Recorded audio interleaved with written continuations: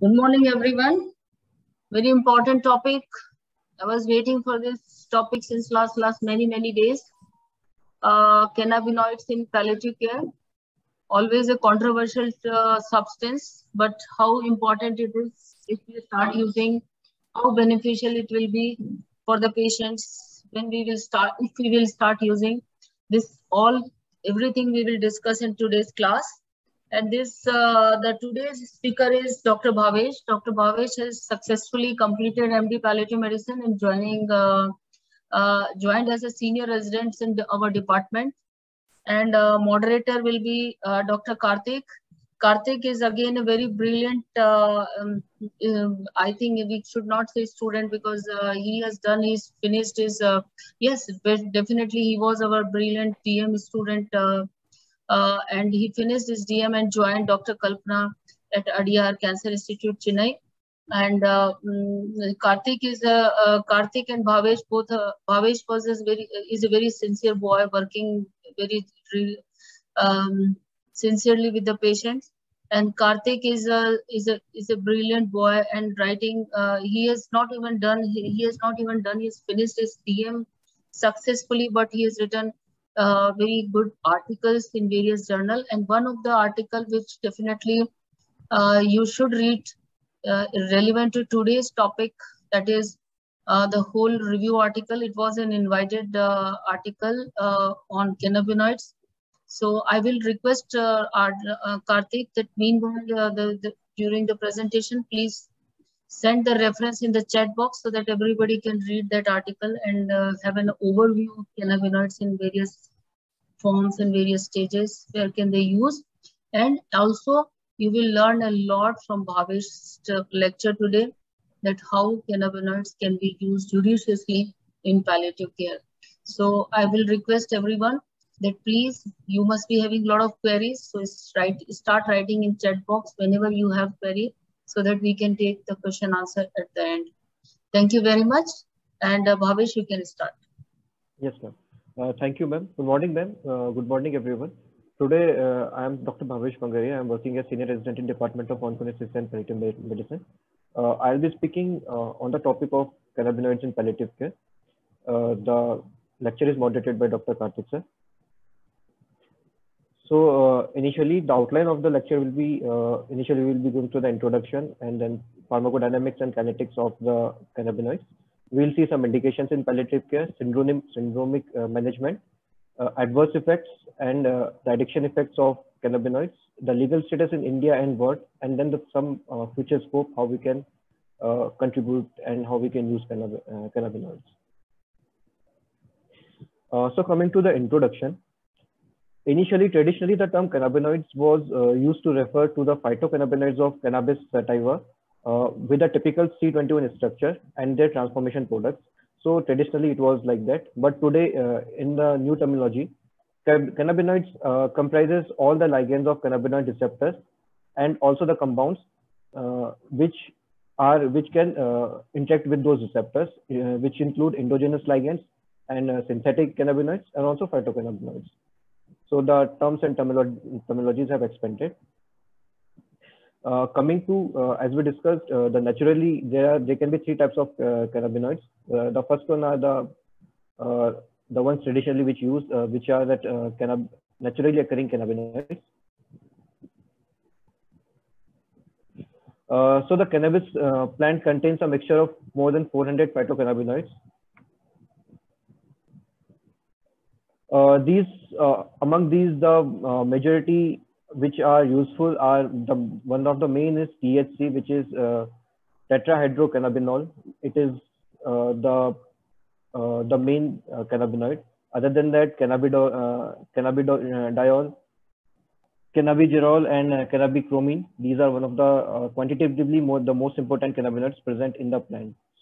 Other than that, there are various synthetically produced cannabinoids, which have actions like cannabinoids and which act on the endogenous cannabinoid receptors, but they are synthetically produced.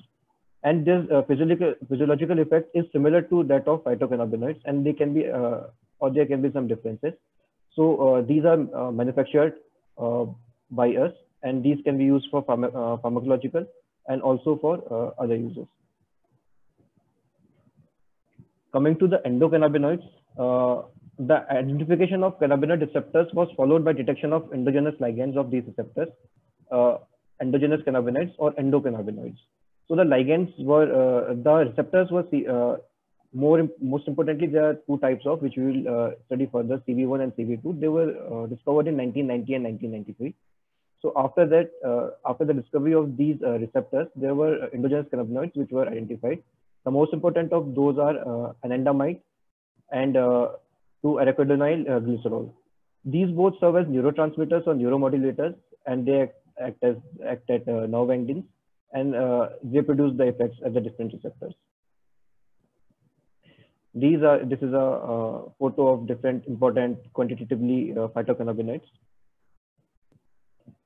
So coming to the history of cannabinoids, archaeological evidence from ancient China suggests that cannabinoids were used for various medical conditions, including constipation, pain, disorders of female reproductive tract. Cannabis has also been used in our Indian Ayurvedic system for various respiratory, gastrointestinal, and neurological and urogenital diseases. Initially, they were used, but in last decade, in the last century, the use of cannabis was restricted because of many of the reasons. One of the reasons can be the recreational use. So the interest in cannabis was decreased and it was banned in many countries. But recently, there has been a resurgence in the interest in using cannabis and cannabis-based medicine. There have been many synthetic medicines, also, synthetic cannabis, which has been coming up also. So terminologies of cannabis, this is most common for the natural or phytocannabinoids. So European Monitoring Center for Drug and Addiction proposed the use of following names. Cannabis can be present as hemp. It is cannabis of fiber phenotype. It contains less than 0.3% THC. As we discussed quantitatively, tetrahydrocannabinol is one of the most important cannabinoids. Other are herbal cannabis. These are like marijuana, leaf, weed, grass, etc., whatever we call. They have fresh dried leaves and flower tops, but they exclude stalk, roots, and seeds of cannabis sativa. They can contain 0.5 to 5% of THC. These are the forms which are usually used for recreational purpose, and these are inhaled in the form of cigarette and often mixed with tobacco. Other than that, there can be cannabis resins. These are compressed resins, usually mixed with herbal cannabis, tobacco, or any other type of herb. It is also used in the form of joint or in the form of cigarette. Hash oil or cannabis oil is also herbal cannabis or resins. They contain more than 10% THC. So they can also be, they are also used for pharmacological properties also, especially the oils. So this is the epidemiology of use of cannabis. This is mostly for medical, also recreational purposes. Cannabis in 2019, cannabis was used by more than 200 million people, which is almost equivalent to 4% of global population between the age of 15 to 64 years. The use varies according to the geographical locations. The maximum uses are in North America, Australia, and West and Central Africa. And it's lesser prevalent in Southeast Asia, East Asia, and Southeastern Europe and Central Asia. So that was about the introduction and brief history of cannabis. So coming to the pharmacodynamics of cannabinoids. As I previously spoke, there are two types of cannabis receptors, CB1 receptor and CB2 receptors. So cannabinoid receptors and their endogenous ligands constitute endogenous cannabinoid system or endocannabinoid system. So these were identified as discussed in 1990 and 1993. How they act is they are G-coupled protein receptors. They act at they are either agonist or antagonist at the G-coupled receptors. And finally, what they do is they inhibit the transformation of AMP to cyclic AMP, and by that they affect different enzymes and they inhibit or they act at different receptors and they affect their functions. So the CB1 receptors, where are they usually found? They are mainly found in the neurons in brain, spinal cord, and peripheral nervous system. They are also present in peripheral organs and among endocrine glands, leukocytes, spleen, heart, reproductive systems, urinary and gastrointestinal systems. These receptors are usually not present in brain system. That's why it is explaining that the incidence of respiratory depression is very less with cannabinoids. So mostly they are present, the CB1 receptors are the major receptors, and they are present mostly everywhere except the brain receptors. So we can, in the following lecture, we can see how they act at different locations and how it will be beneficial for us to use them pharmacologically. CB2 receptors occur primarily in immune systems cells. Among these are leukocytes, spleen, and tonsil. There is marked more mRNA for CB2 than in CB1 in the immune system. So the CB2 receptors, it's still in research phase. And so the CB2 receptors will be used more as anti-allergic or in the immune system related diseases. As CB1 receptors are present in brain, so the activation of CB1 receptors produces marijuana-like effects on psyche and circulation, whereas activation of CB2 receptors does not. Therefore, CB2 receptor agonists have become increasingly investigated target for therapeutic use of cannabinoids.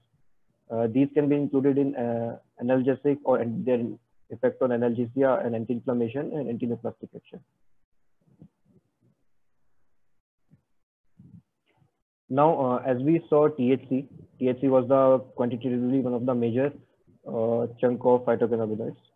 So THC is partial agonist at CB1 receptor and is primarily responsible for psychological effects of cannabinoids.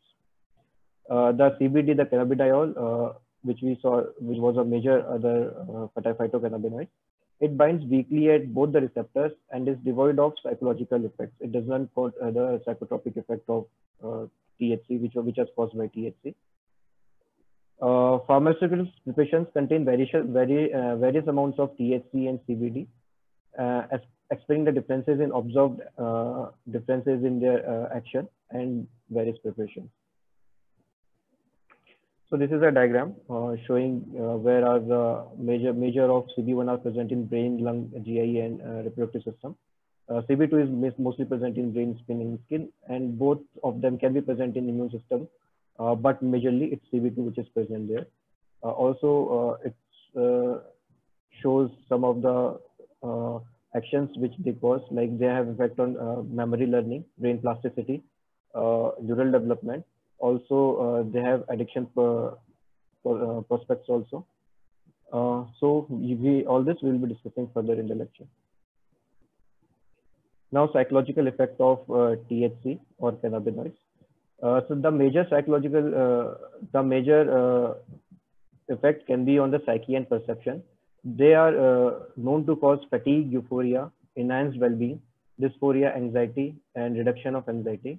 Cognitively, they cause fragmented thinking, enhanced creativity, disturbed memory, slurred speech. With all these can be have the potential for addiction also, and all these features are responsible for their use as recreational elements also.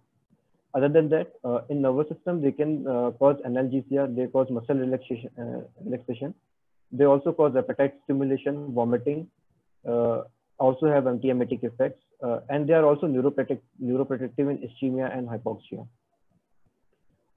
They can cause decrease of body temperature. They can cause tachycardia, increased heart rate, increased cardiac output, increased oxygen demand. This feature is one of the limitation of using cannabinoids, and it causes one of the major side effects. In eyes, they cause decrease in intraocular pressure. They can be used for glaucoma. So it's still under evaluation phase, and there are no very effective evidences to show that they can use, but theoretically they can be used there. In GI tract, they cause hyposalivation and dry mouth. They reduce bowel movements and they cause delayed gastric emptying. So these are the functions which can be used, some of the functions which can be used. Other than that, in immune cells, immune system, they cause impairment of cell-mediated immunity. They can act as anti-inflammatory and anti-allergic, especially the CB2 guided receptors, the cannabinoids which act as CB2 guided. Genetic material and cancer, they have shown anti-neoplastic activity and inhibition of synthesis of DNA or RNA.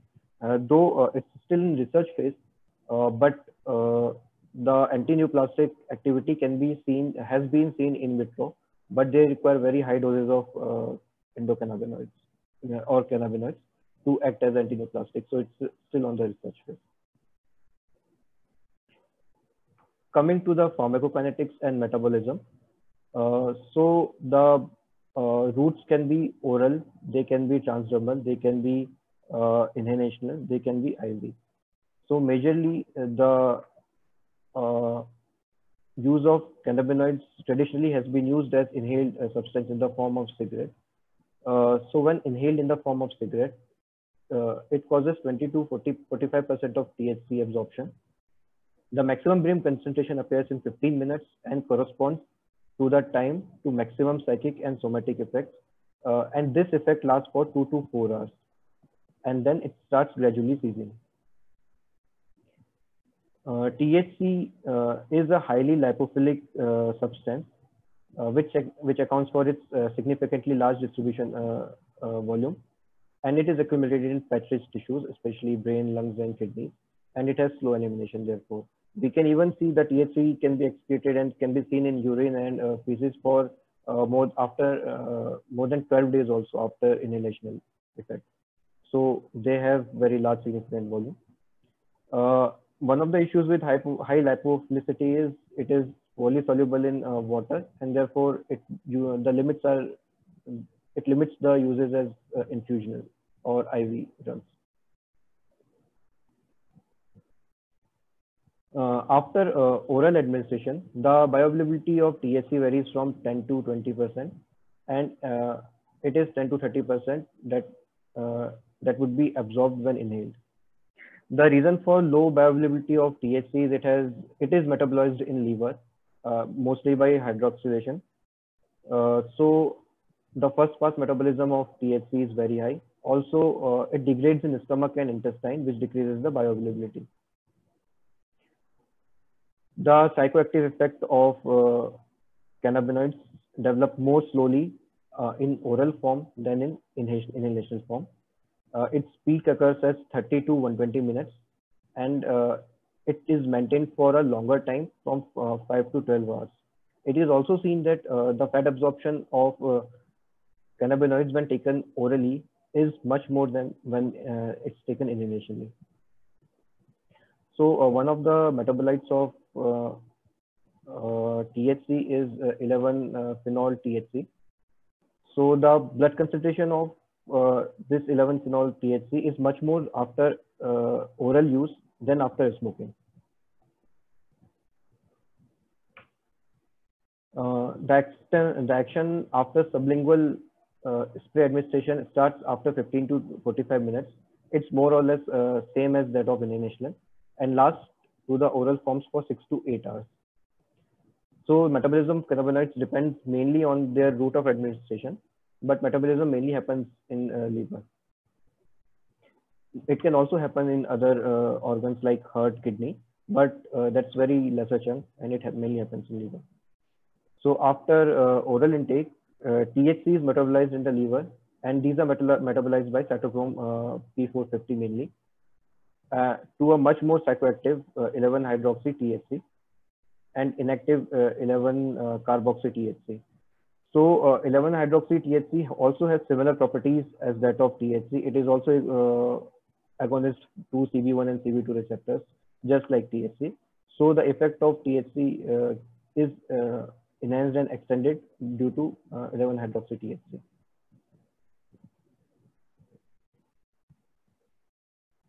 So this is pharmacokinetic data of dronabinol. Dronabinol is also a phytocannabinoid of THC. It is actually a trans-negative isomer of THC. So bioavailability oral is 6 to 10%, as we already discussed. During excretion is less than 1%. It is bound in plasma as a form of with proteins, especially lipoprotein, and 97% can be found like that. Clearance is 8.6 ml per minute per kg. Volume distribution is very high, up to 8.9 liters per kg. Half-life is 20 plus minus 4 hours. Peak time is 2.5 hours. It is, as we previously discussed, it can be 30 minutes to 2 to 3 hours. And peak concentration can be 2.9 nanogram per ml. So this is basically the compartments in which THC can be found. This is a diagram showing that. The THC can be administered through lung, intestine, colon, or skin, or also in also IV, but the IV use is very restricted due to its lipophilic activity. Now the THC concentration in extracellular water. So it can be either metabolized in liver. It can be excreted as bile after metabolism. There is also renal excretion of the cannabinoids without any change. It can be also excreted in hair, saliva, and sweat. The fat and lipophilicity of the THC make them make it useful for tissue storage in fat and protein, and they can also be bound to proteins. So they stay in hemostasis, and there is a balance formed between extracellular water and all these compartments. So the major action is at the extracellular level when the THC concentration. So extracellularly, the THC is taken to the site of the action, especially the brain. So there it acts on cannabinoid receptors and other target actions, actually, as we have studied before, the CB1 and CB2 receptors, and that will lead to THC effect. So these are one of the, this diagram shows the effects of THC on various things. It can cause it can cause memory problems, or it can cause cognitive issues. It also causes dopamine release. It causes slowed reaction time, impaired judgment. It can cause glaucoma relief because it decreases intraocular pressure. Immunity can be weakened due to its action on various immune various immune systems by CB1 and CB2 receptors. It can cause respiratory effects of smoking. Effects on digestion as it delays gastric emptying. Effects on circulation, effects during pregnancy also, because it is known to be teratogenic, and it can cause genetic defect in children. It can also cause pain relief. So now coming to the indications in palliative care. Majorly, it can be used as cancer pain treatment. It can be used in nausea and vomiting. It can be used in seizures. It can be used in various sleep disorders. It can be used in mood and psychotic disorders, and it can also be used in anti-cancer activity. Most of these, some of these have very established effects and established evidence for use, and some of the drugs are also FDA approved for use in these conditions. But most of these conditions have very less confirmed effect and have very less evidence. So we will come to them one by one. The preparations available, as we already discussed, it can be either THC dominant or CBD dominant. CBD does not have neuropsychiatric effect, and THC has neuropsychiatric effect. But the majority of chunk has THC, because THC is the major quantitatively cannabinoid. So dronabinol, it's one of the FDA approved medication. So it is THC dominant, whereas there are various CBD oils which are FDA approved. Among the drugs which are approved and have balanced THC and CBD, nabiximol, which is also known as Sativex, has 1:1 ratio of THC and CBD, and it is also approved. So this is a short slide showing the approved cannabinoid medication. Dronabinol is a plant-based THC. It has been approved for chemo-induced nausea and vomiting, and anorexia and cachexia in HIV patients. Nabilon is a synthetic THC. It is used for chemo-induced nausea and vomiting. Nabiximols, these are balanced THC and CBD, as we have seen in the previous slide. These are approved for spasticity of multiple sclerosis. Cannabidiol, CBD, they have been approved for seizures of Algie and Dravet syndrome in pediatric patients.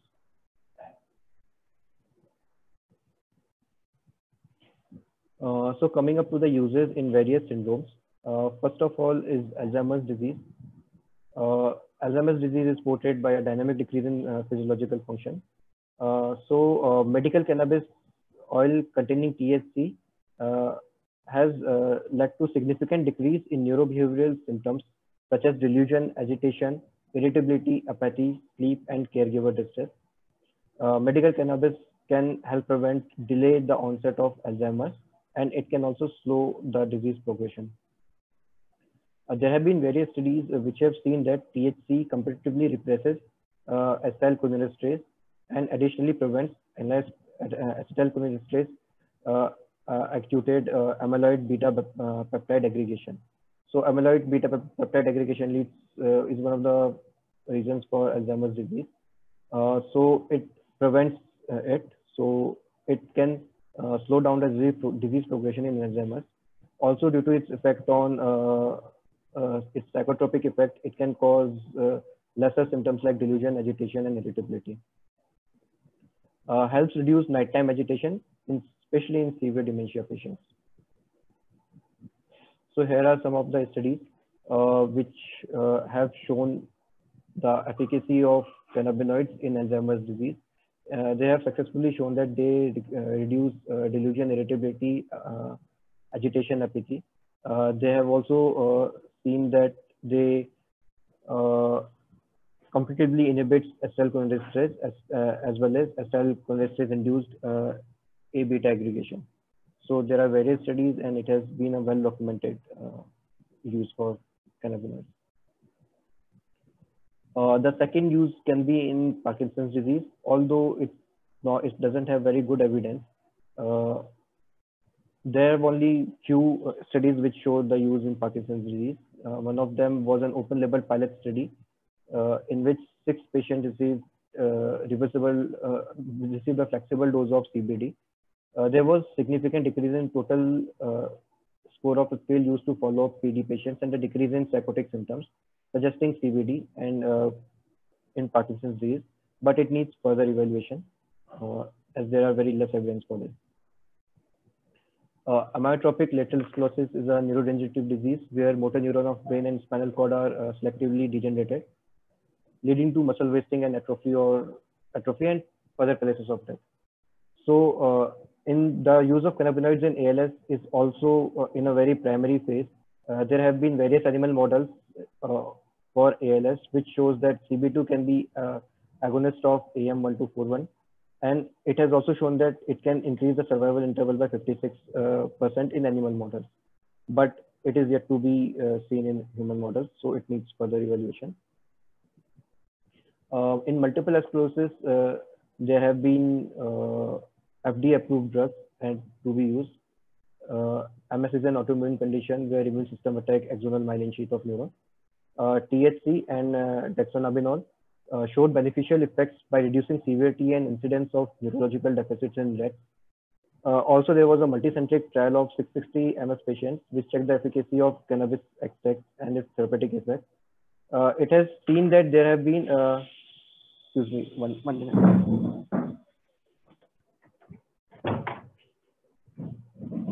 Sorry for the disturbance. It has seen that after 15 weeks of treatment has led to improvement in symptoms, especially spasticity, mobility, sleep quality, and pain. As we have also discussed, there have been drugs approved by FDA for multiple sclerosis, especially for spasticity. Coming up to the epilepsy, as we have seen, CBD oils have been approved for epilepsy in patients, especially children. So these are mainly indicated for the epilepsy patients which have been refractory to various drugs and even surgery. So a 12-week open label interventional trial, including about 162 patients for analyzing efficacy of CBD for treatment of resistant epilepsy. Findings suggest that the treatment reduce the episodes of epilepsy with an adequate safety profile. Molecular mechanism proposed for the anti-epileptic effect of CBD. There can be various mechanisms involved here. One can be activation of TRP2 channel. There can be blockage of potassium channel, or activation of adenosine and PPARP receptors. CBD sometimes are also found to antagonize the activity of NMDA receptors. So this action of NMDA receptors of CBD can be used, is also beneficial of their use in neuropathic pain. We will discuss it later when we come to pain. So there are various studies which show efficacy of epilepsy, cannabinoids in epilepsy. Coming to vomiting emesis, studies have shown that CBD stimulates both CB1 and serotonin receptors and inhibits dopaminergic receptors. So all these actions have led to their use as antiemetic. But by coming up of newer antiemetic agents like 5-HT3 inhibitors, the use of CBD is only restricted to when the vomiting has become refractory, especially in the case of chemo-induced nausea and vomiting. There have been a number of preclinical and clinical studies which have shown that CBD and THC exert antiemetic effects by CB1 and serotonin and dopaminergic receptors, and also acetylcholine receptors. Many studies have shown that they have superior antiemetic effect than metoclopramide or haloperidol or domperidone. But various studies have also shown that they have lesser antiemetic effect than all of these. So the use is only restricted in chemo-induced nausea vomiting, especially when it is refractory to other causes. In some studies, there have been use in cancer patients which has used CBD as adjuvant therapy, and that has shows effectiveness to minimize nausea and vomiting. Coming to the anti-cancer effect, treatment for cancer involving cancer chemotherapy is usually associated with various adverse effects like nausea, vomiting, pain, poor appetite, weight loss, and other side effects. Cannabis administration either by inhaled or by oral route as oil has been found in helping to alleviate these adverse effects. We have talked about nausea and vomiting. We will discuss about pain in further slides. Also, it has been used in poor appetite and cachexia and anorexia. The use of cachexia and anorexia is mostly limited to HIV patients because the cause of cachexia and anorexia in cancer patients are multidimensional. So in studies also it has been seen that the CBDs are less effective than begestrol acetate in these conditions. Various preclinical studies have also shown that cannabinoids had anti-cancer properties as well. Cannabinoids have been found in modulating signal pathway, which is important for cell proliferation and survival. Also, cannabinoids have been found in acting at various cycles of cell division, and they act at copying of DNA and RNA. So they can be used in it needs further study. Although, as we discussed, these are only preclinical studies, and it needs a very high concentration of cannabinoids to act in vitro.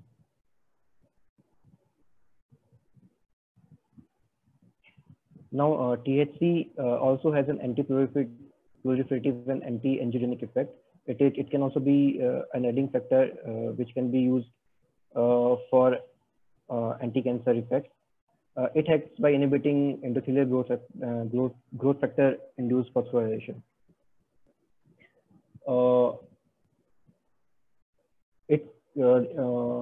Cannabinoids have been used in various studies. They have been used in breast cancer in the treatment of ARB2 positive breast cancer. And they have shown efficacy also. They have been effective, but these also need further evaluation. And some of the studies also have shown that CB2 receptors can be used on HCC patients. These are some of the studies which have shown the use of cannabinoids in various cancer therapy, especially in the symptomatic relief in cancer chemotherapy, mainly in CINV patients or cancer pain or also cancer cachexia. It has shown that cannabis is important and has been able to reduce the symptoms.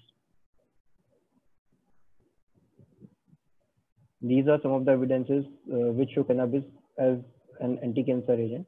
You can go through it afterwards. Now coming to pain and analgesic effect of cannabinoids. The analgesic effect of cannabinoids is comparable to that of weak opioids, that is step 2 ladder opioids. There have been various comparative studies which show relief in pain. The pain relief is there is meaningful relief for moderate pain after 15 to 20 mg of THC and reaches a maximum of which can be there for 3 to 6 hours, which suggests that THC should be administered every 6 hours. Cannabinoids can also be used as third and fourth line treatment for neuropathic pain. And when the established conventional therapies are failed, the mechanism of action can be various. One can be NMDA receptors associated. So they can be used as third and fourth line in neuropathic pain. Comparing the doses, 20 mg of THC is equivalent to roughly 120 mg of codeine. Now these are various studies which have shown that the effectiveness of cannabinoid in chronic pain. It has usually shown that cannabinoids are mostly useful in a moderate level of pain. Obviously opioids are better for pain control, especially in cancer patients due to it can be multifactorial. So up to if the pain is resistant or if we use cannabinoids as an adjuvant, they can be helpful for pain analgesia. Now coming to the adverse effects of cannabinoids, disability and all-cause mortality. Much of the morbidity associated with cannabinoids use disorder may be due to comorbid psychiatric and substance use disorders rather than the cannabis use disorder. The all-cause mortality of cannabis is very low, and cannabis are not usually associated with mortality.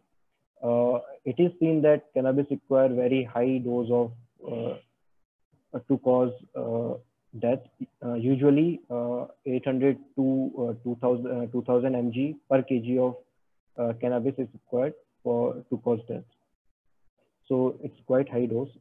So the effect of mortality can only be due to the psychiatric effect it causes.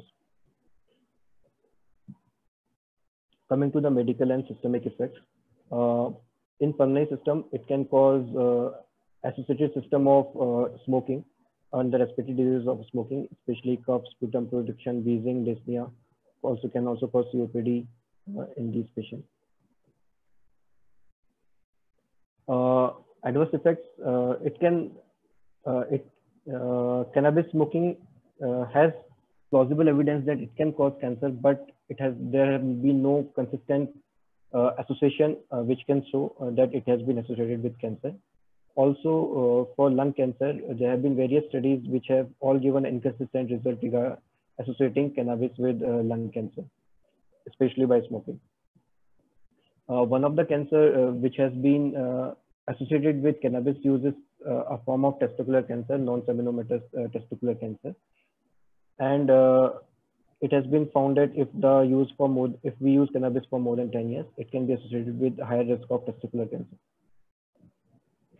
Now, the cardiovascular effects can be myocardial infarction, stroke, arrhythmias. They directly do not cause myocardial infarction, but due to the increased tachycardia and increased cardiac output and oxygen demand, they can precipitate MI, also arrhythmias.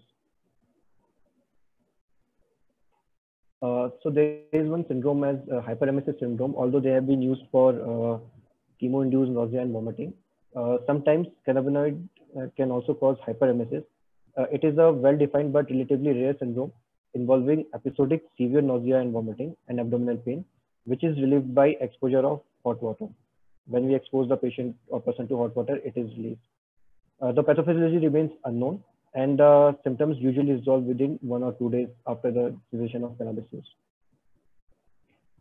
It can cause various sexual dysfunctions. It can cause decrease in sperm counts after chronic use. THC is also present in breast milk, so lactating women should avoid the use of THC in medications. In pregnancy also, they have teratogenic effect, and they cause neonatal defects like low birth weight and small gestational age. So these should be avoided during pregnancy also. We have already discussed there have been various cognitive effects, including lack of concentration, decrease in memory, which is also very dose dependent. So there have been cognitive effects. In neuroimaging, it has been seen that cannabis used has reduced hippocampal volume and gray matter density. So it has its effect on brain has been documented by evidence also. Psychosis and psychotic disorders have also been associated with cannabis use. There has been increased incidence of schizophrenia. There have been increased incidence of transient acute psychosis in cannabis users. There have also been mood and anxiety disorders in long-term chronic use of cannabis. Now coming to the cannabinoids and its drug addiction potential. Marijuana can lead to the development of a substance use disorder, a medical illness in which person is unable to stop using even though it's causing health-related and social issues. Research suggests that between 9 to 30% of people who use marijuana may develop some degree of marijuana use disorder. Especially in people who use marijuana below the age of 18 are more likely to develop these drug addiction. Cannabis is the most commonly abused illegal drug in the world because it can be easily available. And the major psychoactive ingredient THC is responsible for it, as it produces rewarding effects in humans. Now these are some DSM-5 diagnostic criteria for addiction. So coming to the risk factors for cannabis use disorder, first of all is the frequency of use. The more frequently and for the longer duration these are used, they can cause addiction. There have also been genetic factors like it has substantial degree of inheritability, the use of cannabinoids. Also the psychosocial factors, especially the peer pressure and also the society in which we are living. It can also lead to the risk factors for addiction of cannabis. So signs of cannabis addiction, these are the signs the same as any addiction. The patient asks for larger amounts. The patient or the person wants to cut back but is not able to cut back. It spends a lot of time getting the drug and recovering from the use of drug, has cravings, is not able to manage his work properly, has social issues, is not able to give importance to other activities. And the drug use can put him or her in danger. So these are the various signs of cannabis addiction. The symptoms can be cravings, irritability, nervousness, anxiety, aggression, restlessness, increased anger, difficulty sleeping, depression, decreased appetite, sweating, increased oral secretions, loose motions, shakiness, headache, stomach pain, and nausea. So basically, it will cause the anti-effects of cannabis. So in acute use, the cannabis can cause euphoria or high, decreases anxiety, enhanced mood, increased sociability, anxiety, and dry mouth and increased appetite. In chronic use, there can be tolerance due to cannabinoids, and when there can also be withdrawal. The withdrawal is the signs and symptoms of withdrawal we have just discussed in the previous slide. Now coming to the legal status. Legal status of cannabinoids has been approved for medical as well as recreational purposes in various countries internationally.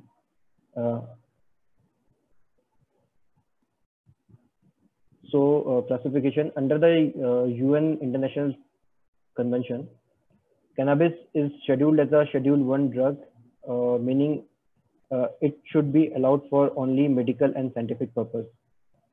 Schedule 1 drugs are considered to have high potential for abuse and no currently accepted medical use in United States.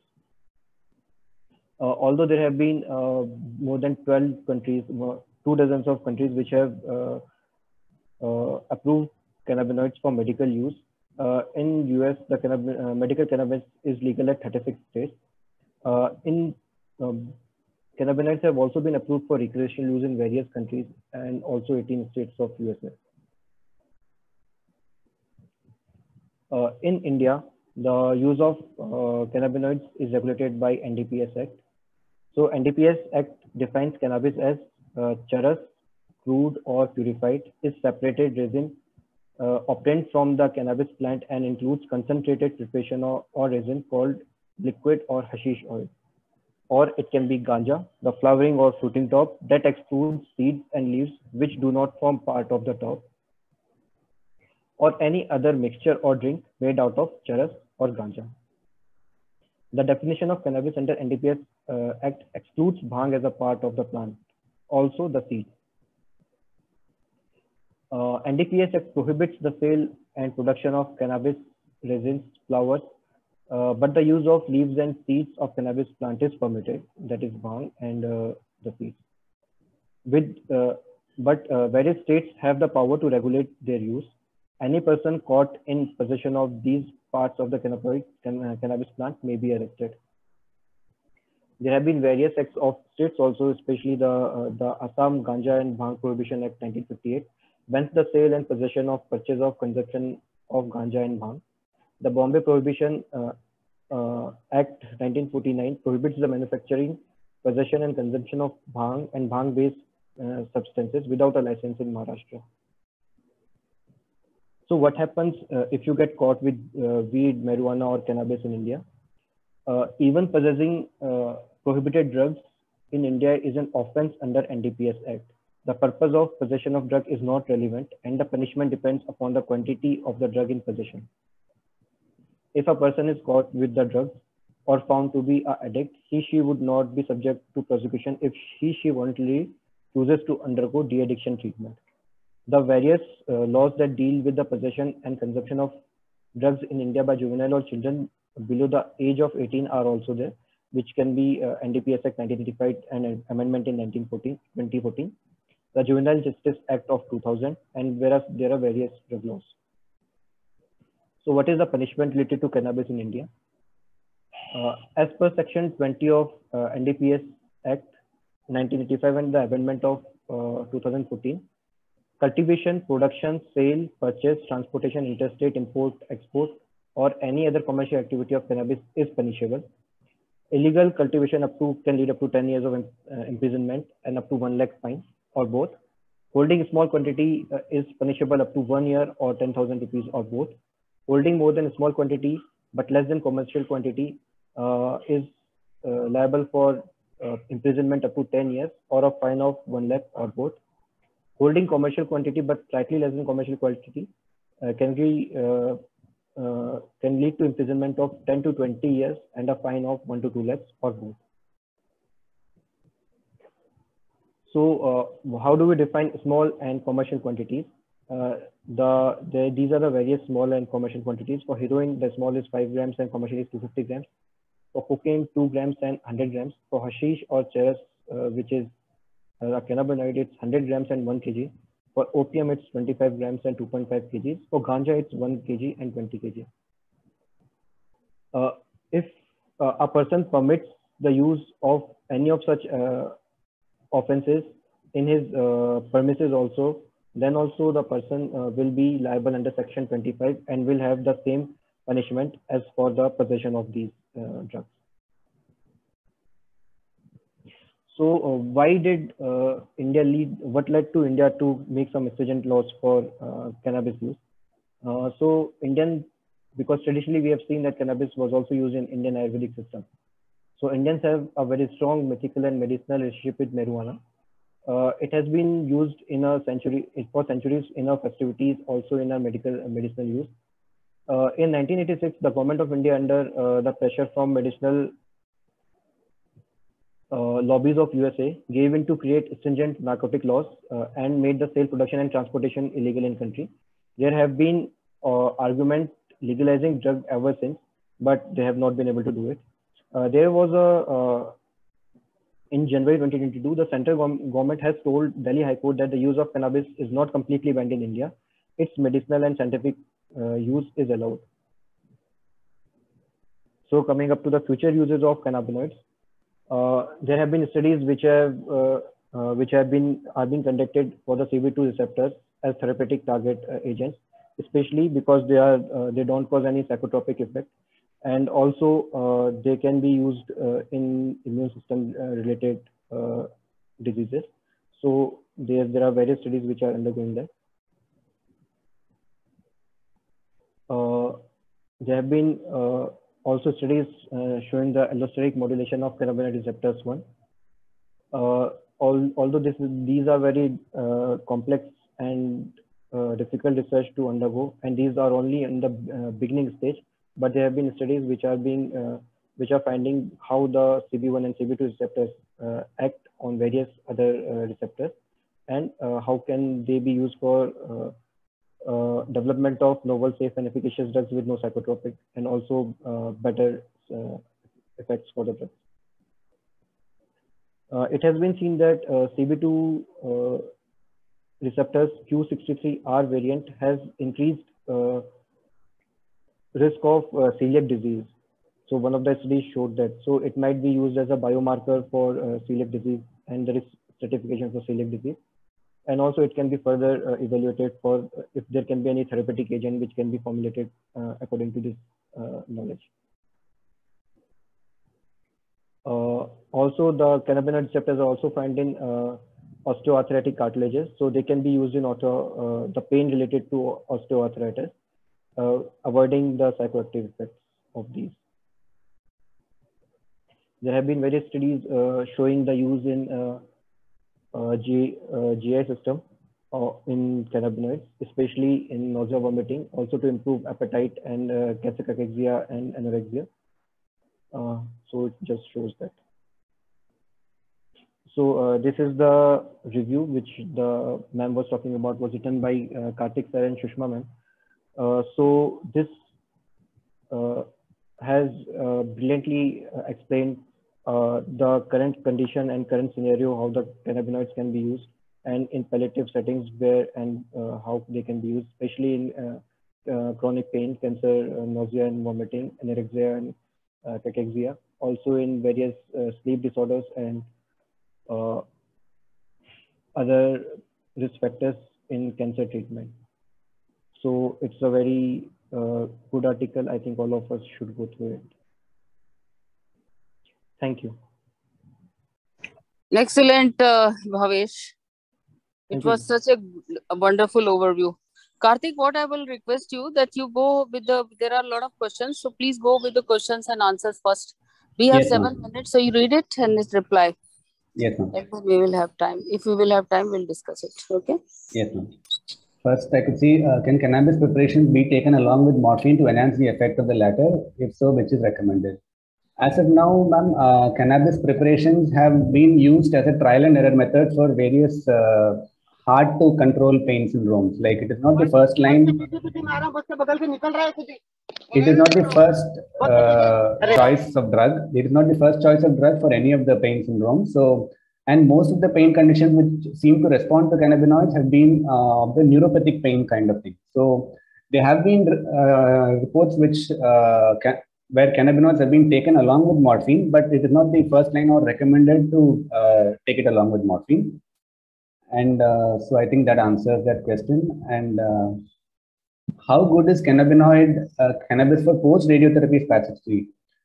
With the approved indication for cannabinoids, the FDA approved indications include multiple sclerosis induced spasticity, wherein the cause is central mediated, neurologically mediated. Post-radiotherapy, if it is due to fibrosis, I don't think cannabinoids will help in that.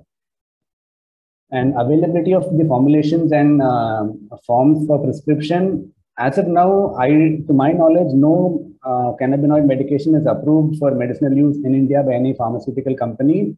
But Dr. Reddy's lab has, the pharmaceutical company, Dr. Reddy's lab has acquired a European firm which specializes in cannabis medications in Europe. So I think after their acquirement, maybe these formulations would be made available in India. And the government has clearly said that the medicinal use of cannabinoids is allowed in India, but still no pharmaceutical company has come upon that. But there are various Ayurvedic preparations which include varying amounts of cannabinoids, which we cannot say that this, because there are so many number of phytocannabinoids, we don't know which cannabinoid is effective and which is harmful.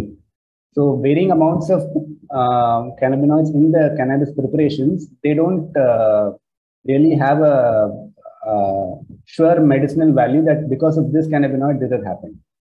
And which part of cannabis plant has maximum active ingredient? The flowering top and the resin of the plant seems to have the maximum active ingredient THC. And is it legal for us? It is legal to prescribe cannabis preparations, but we don't know, we don't have a perfect preparation to prescribe. So that is the main problem in India. With further research, I think such formulations will be available. And so we will be able to prescribe it in the coming days. That's all. How can we use in clinical practice? The same thing which we have discussed earlier. Okay, thank you, Karthik. I think all the questions you have answered. Yeah. Okay. Yes. So actually, this is such a surprising thing, that is such a wonderful substance. But because we are so confused that whether we should use or whether we should not use, and we are still unable to, the whole world is unable to make it a useful substance for many conditions now. We have seen that Bhavesh has told you as an anti-cancer drug, for glaucoma, for Parkinsonism, for Alzheimer's, for multiple sclerosis, and so many drugs, so many places we can use. But still, we are unable to find out the way. And as far as India is concerned, actually, I know that Indians law has permitted its use for research purposes. So if any research trial is going to happen anywhere, it is permitted. But for each and every trial, you will have to take a permission from DCGI. So it is not uniform that once you have given the permission, everybody can use for all other research. So for every research, we will have to take permission. But for medicinal purposes, still there is no clear-cut evidence to use cannabinoids in pain management, cannabinoids in palliative care. So a lot of disturbance from the aeroplane. But I think today's class was important to know for all the PGs and all the people, those who are working in palliative care. There is a lot of scope of research in this area, and there is a lot of potential that this plant, which we always consider, and this substance which we always consider that it is a substance which we should not be using, and it's substance which causes side effects and a lot of addiction potential. This can be a very useful substance for our patients in palliative care settings. Anyone, we have 2-3 minutes.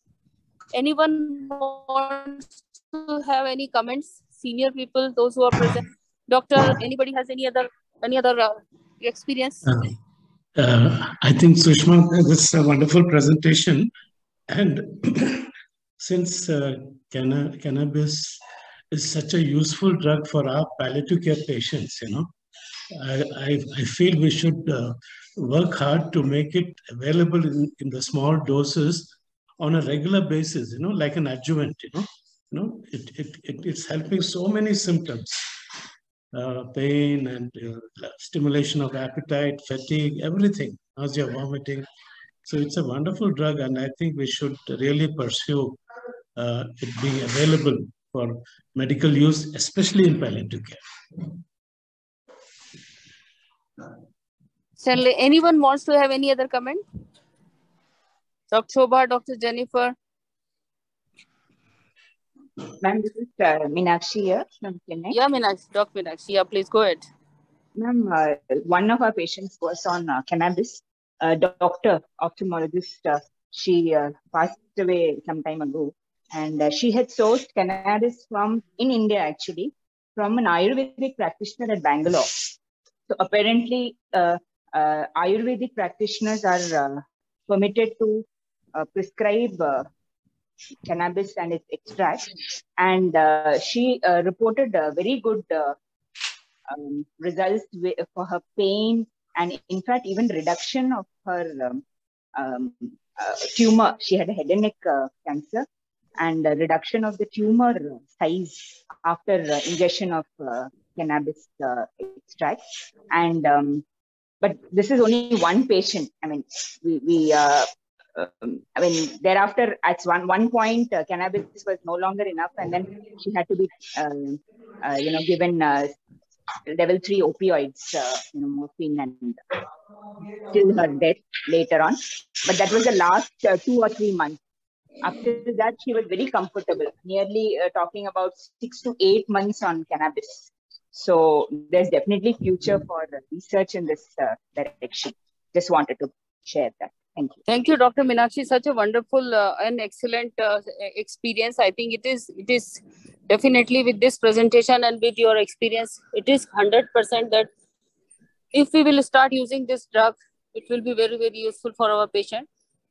And we will try work hard that it should be available as a medicinal use. But I just want to, because today's forum, all the palliative care physicians are available, present in the forum. I just want to request that once we will work hard that it should be available in India for patients, we should work hard that it should be used for the patient, because I still remember for methadone, I can't explain that how difficult it was that methadone should be allowed for pain management in India. And I really worked hard, and it was like a big interview. Not even, it was the toughest interview I have given in front of almost 15 people, that why we want methadone for pain management.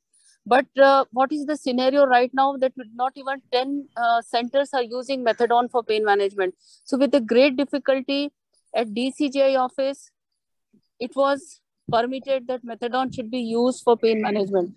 Similarly, for cannabinoids, if we will work hard, again, appear for a similar kind of an interview, we should be very firm that we will be using cannabinoids if it will be available for patient care all over India. So anyway, this is out of context from this lecture. I'm just sharing my experience. I just want, who is there? Shobha here. So recently, about 2 months ago, there was a medical rep who came in with a preparation of cannabinoid. It looked like a syrup, if I can remember from the pamphlet. And he said a Delhi-based company is making it. I can't remember the company's name. And so he had studies from abroad. I said, we need to have some sort of study in the Indian population, which he didn't provide. So he did come up with this cannabinoid syrup. And so in UK, they used to sort of, get it from shops, the cannabinoid CBD oil, it's called, and we could find it with patients. With other medications, when we are prescribing, they bring it in and they take it on their own, which sometimes we find out that they're taking it on their own. So this gentleman in India, I can't remember which company it is. I can probably send a picture to you. I have it somewhere. I don't know how legal it is and where he's coming from. I have never heard of that company before. Thank you very much. And nobody has come to me in Delhi with this kind of oil or preparation liquid. So probably if you can send, then we can find out. Okay. Thank you very much for sharing all your experience, Shobha, Dr. Meenakshi, Dr. Stanley, and Karthik and Bhavesh. Thank you very much. I think we are 4 minutes more than what we should have stopped.